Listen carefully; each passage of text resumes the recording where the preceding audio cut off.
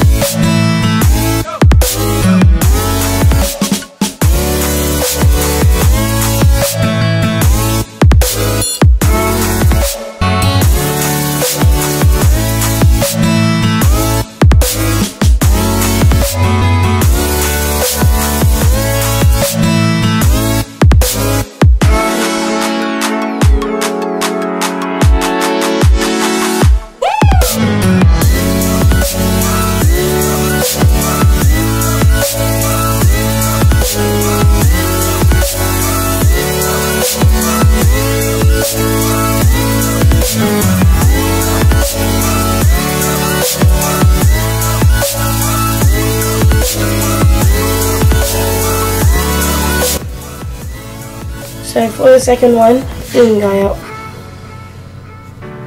also used the same reference, but we did different drawings and different backgrounds.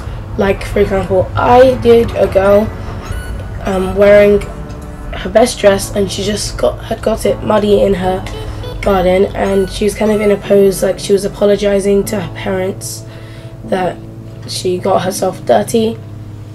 And Gaia did something different. By the way, if you see my hand at Gaia's drawing, it was just because she kept on drawing the head too small, so I just gave her a rough guide of how big it should be so that the camera can actually see her drawing. With the backgrounds, me and Gaia used acrylic paint. Once we finished drawing, we stuck tape over the top of the character, then painted in the background with acrylic paint, and then went in to colour the character. With the second one, I was pretty much happy with it. I liked everything, except I feel like I could have done like a much more detailed background. But since I was doing like a simplified character, like a chibi character, I decided to keep the background pretty simple. Guys, and I did a surfboard and a beach ball and some sandcastles, but you can't see it because there's too much sand on it. And I did my surfboard and a beach ball and some sandcastle, but you can't see it because there's too much sand on it. And she was sweating in the hot sun, and I tried to do an anchor, but it's too blue because it was blue. And I did a beach ball and something to cool down. And